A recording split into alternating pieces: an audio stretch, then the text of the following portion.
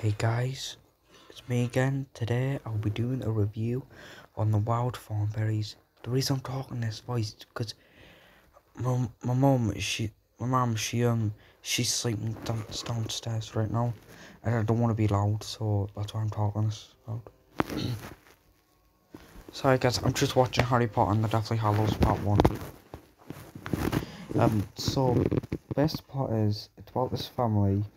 They live in the wild jungles and they go on wild adventures looking for animals and all and discover stuff.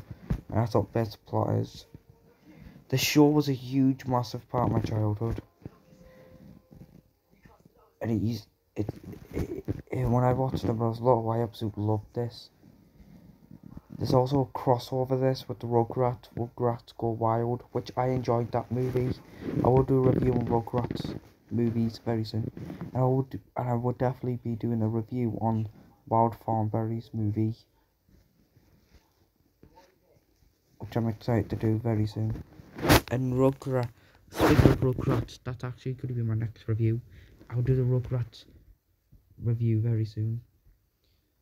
Review on the Rugrats movies very soon. If you guys, I love this show, it's really good.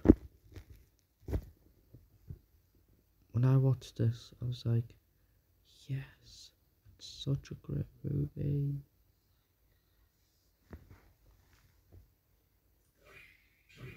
Oh, sorry guys, I'm just watching a movie. If I just told you,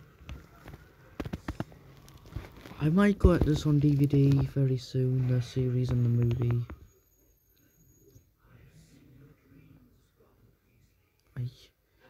My next review will be Rugrats. See you on that one. Goodbye.